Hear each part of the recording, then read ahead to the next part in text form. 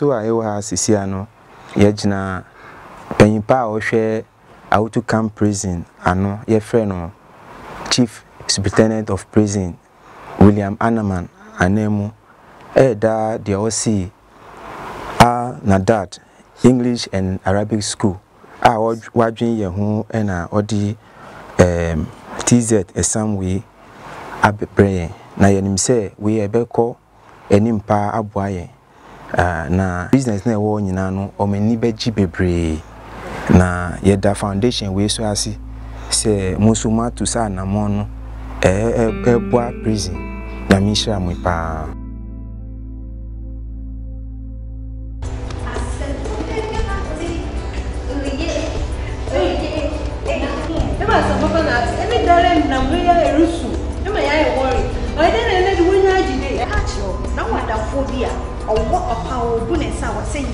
Enunti ana wasa wonum enkachi MP mixture na wo babuo yaw no etu obetwa enkachi edro ya koda woni ifie du mienu enum bi maami a wafefro ne oba a wo ma koda nufo wunyina mutumi enum enkachi MP mixture wo ba yemu wo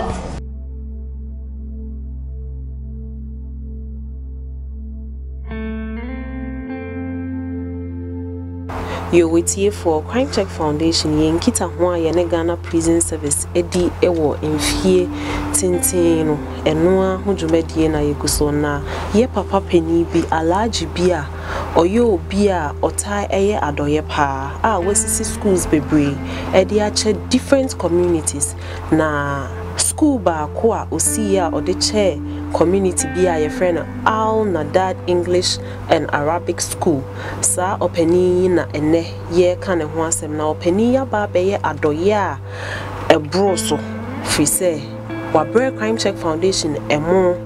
wabre omaye sika nso so kakra ka ho sa wo ma obi mo a ode anwa ene ebe noa ode tin tomatoes ebe ka ho osade TZ flour e ka ho bebre say yennuano mo a omo nso edi TZ no ewo prisons yemfa ema omo na openi ya America na semi say ne nsada ne nsayem se maye monidin na alaji baby a wo bia sa wotemenka ene Awutu camp prison for nso so wadoye a wo beye ye no ebi ekwa akwa wonsa enti se wo hwe menchen a prison for mpanimfo a omo free Awutu camp prison ena aba beka yensa wo office hanoma ye di TZ fly eba be hye omunsana ansa na yebeto aso ne yebeda Pro Air AC Systems Limited ase Pro Air AC Systems Limited ye dwumakuo bi a omo ye AC ne refrigeration ho dwuma se eye wo office AC se ye wo car mu empo wo fridge cold store mo fridge ho na aba problem a Pro Air AC Systems Limited say mo from e wo numbers a muhu eso na omo beba na omo ba be ye ho adwuma ama officer officer say ye hwe ye nimu a ye hu bottom 9 egu anim 4 sacks na de ewom eye TZ flour efri ye papa bi a alaji bi a wapa ya chopa se ma ye money din na emum ye mfa we nyina emam emfa enkoma prisoners a omo Awutu camp prison na omonso so matimi aye na mode amomo nti mejina me penny Mr. Ibrahim Opon kwati anemu na mede sa saxi a eye TZ fly ahyamonsa Yesu a ewo ha sisia no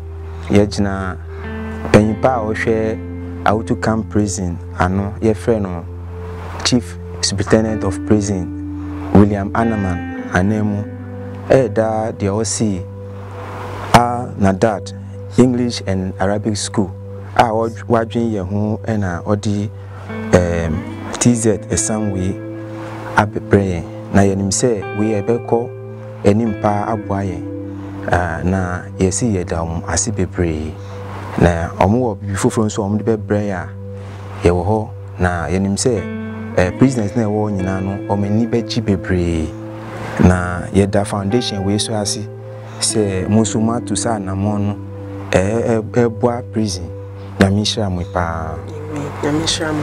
tie ne na ye gina ye pani anam de we nyina officers a mu nyina mo beka ho ye de we nyina hye manem alaji a oda Al Nadad English and Arabic School ano openi osema ye modi na emom baby awo bia adoye awo ye nyina yesre onyame nhira edi amao efri se emo a wode baaye no aso nipa bebre so Christmas ebebe obi wo ha de obi di krampo no eden emo kapo ba kokora wonya na emom wadoye awa ba be ye die yenim se bronya wonso de serie ehye ebimo no prisoners Oma na mama na musifo ene ewo hanum omu nyina kambom akacho se nyame enhira yedamo ase dasene yebesa ba mu nchen.